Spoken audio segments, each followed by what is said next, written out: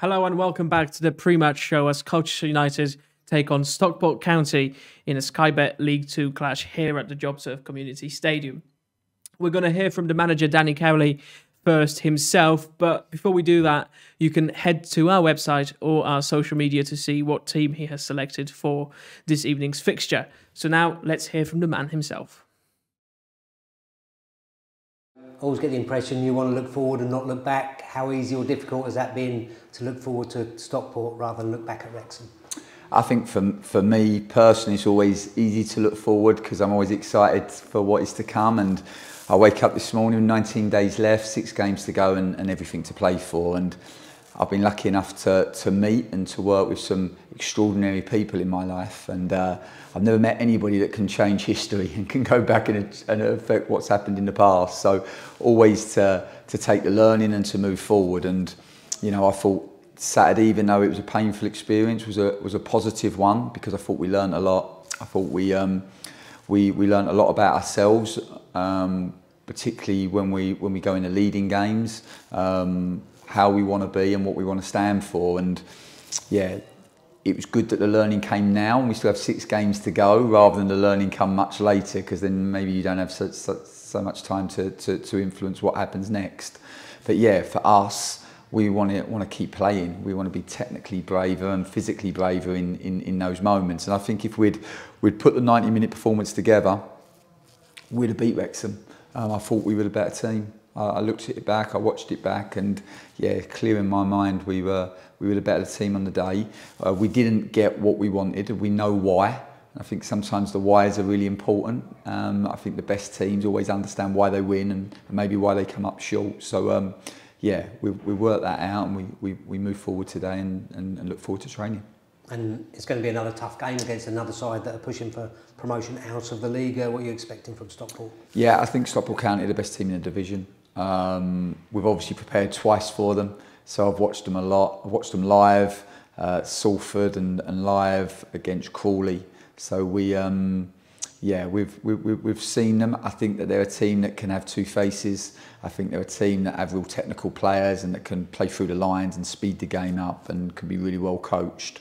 But I also think they're a team that can play more directly and play quicker into Wootton and Avalafi and Madden and boys like this playing off of them and being a real threat that way. So they're a really good team because they can adapt their game, which is what you need to do when you look at the stresses and the demands of a League 2 season. Yeah, and in an age where analysis plays such a big part in football, how important do you feel as a head coach to go and watch that opposition live and see them with your own eyes?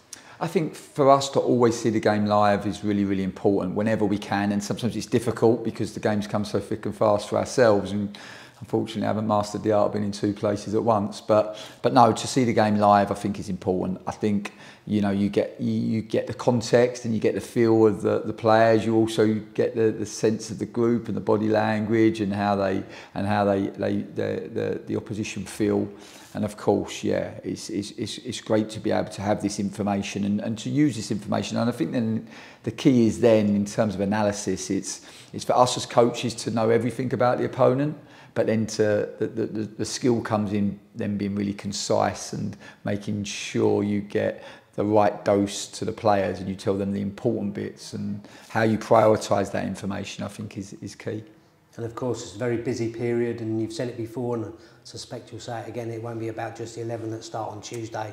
It'll be about far more players than that 11 for the rest of the season. Absolutely, it's going to be a whole squad effort. You know, I have to say boys like Riley Harbottle, Jaden Richardson and Connor Wilkinson, they weren't in the squad on Saturday. Really good players at this level. They trained brilliantly, so professionally. And for me, this fills me with not just pride, but also it fills me with yeah, I think I have a lot of respect for them as human beings, and yeah, it gives me lots of confidence in the group. You know, they're a really good group. You know, I told a story before the game on Saturday about Matt J, and we come off training on Friday, just before the Wrexham game, and the previous Monday we'd played away at Tranmere, and in the lead up to the game, Samson had lost a stud and didn't have a stud, and we didn't have a replacement, unfortunately.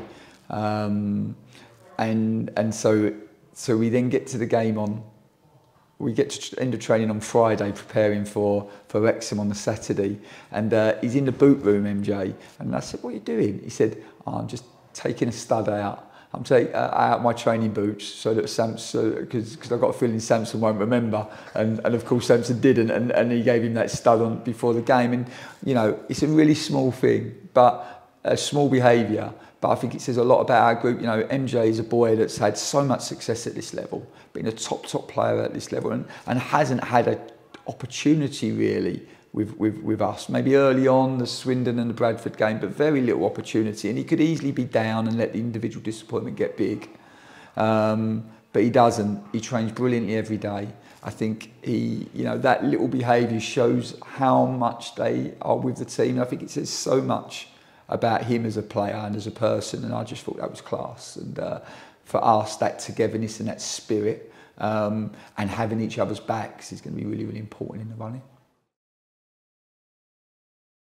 It's great to hear from Danny there, and as he says, we're all hoping that the disappointment of Saturday will be turned into 3 points today. Just a reminder that if you can't be here at the JobServe Community Stadium with us this evening, you can follow all the action live with a £10 video iFollow pass that you can purchase on our website. So do head there if you can't be here tonight. Now we'll be looking back at the last time we faced the Hatters. So let's remind ourselves what happened.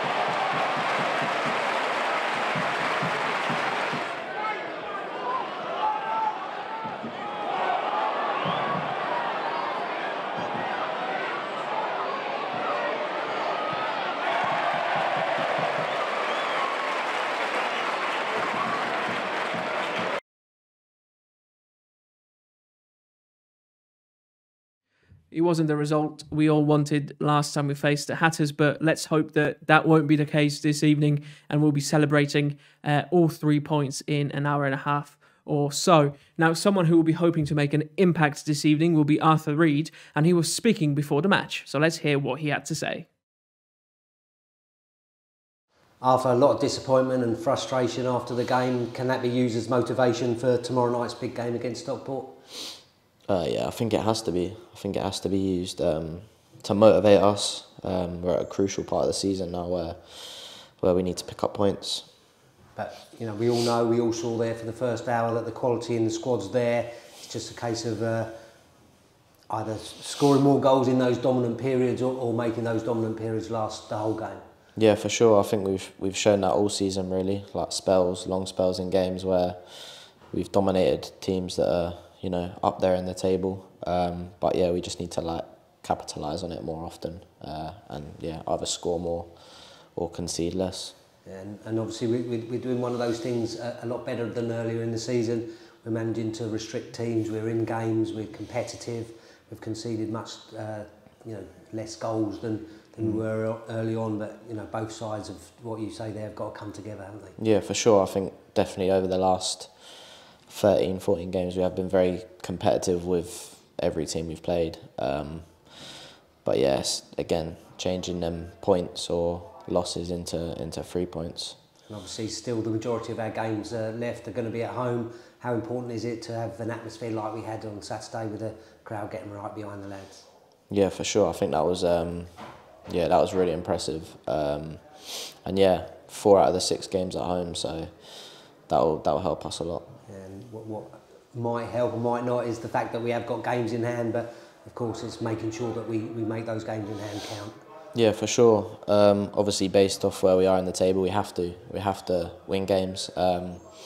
So hopefully, them games in hand will be important for us. I mean, you mentioned where we are in the table. Do the lads pay much attention to that, or is it just concentrating on the next game and putting a performance and a result together for that game? Yeah, I think it's a bit of both, really. Obviously, you look at the table, you look at who Sutton, who Forest Green, who Grimsby play. I think that's like anyone would do that in that situation. But again, for us, we have to focus on our games, and yeah, we have to focus on us picking up points more importantly than anyone else. It's great to hear from Reedy there, and as he says, let's hope that we'll be able to use the disappointment from Saturday and turn it into 3 points. Now, before I let you go, just a reminder that you can head over to our website or our social media channels to see the team that Danny Cowley has selected for tonight's game. If you can't be here with us, just remember you can follow all the action live with our £10 iFollow video pass as well. Right, now it's time for you to get out there and cheer on the U's as they take on Stockport County.